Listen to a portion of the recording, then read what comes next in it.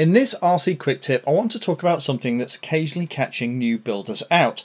And to be honest, when I was setting up this tricopter, it actually made me have to think about it for a second as well. And that's how the model moves in the artificial horizon. So here we actually have the tricopter on the left hand side. It actually has a CC3D on top, and we're looking at it through OpenPilot. And the thing that catches people out is how the artificial horizon responds as you move the craft from left to right.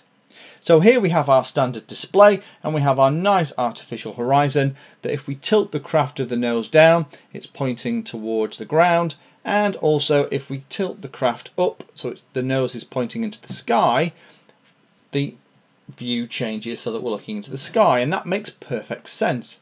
The thing that can sometimes appear a little bit counterintuitive is when you tilt the craft from left to right.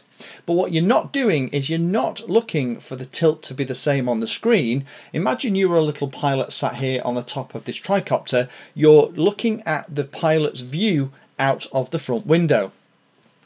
So if I tilt the craft to the left, the artificial horizon tilts to the right. If I tilt the craft to the right, the artificial horizon tilts to the left.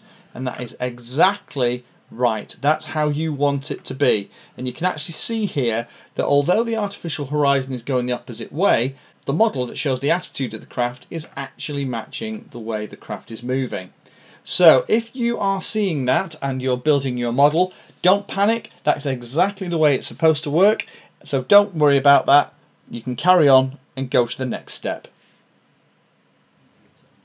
Thank you for taking the time to watch that video. There are lots of other videos on the channel, and they're carefully ordered into playlists, so you may find that there are other videos on this same subject that you can go and watch. So I would recommend going into the playlist area of Painless 360 YouTube channel and looking around and seeing what there is. You never know what you might find. Thanks for watching. Please like, subscribe, and happy flying.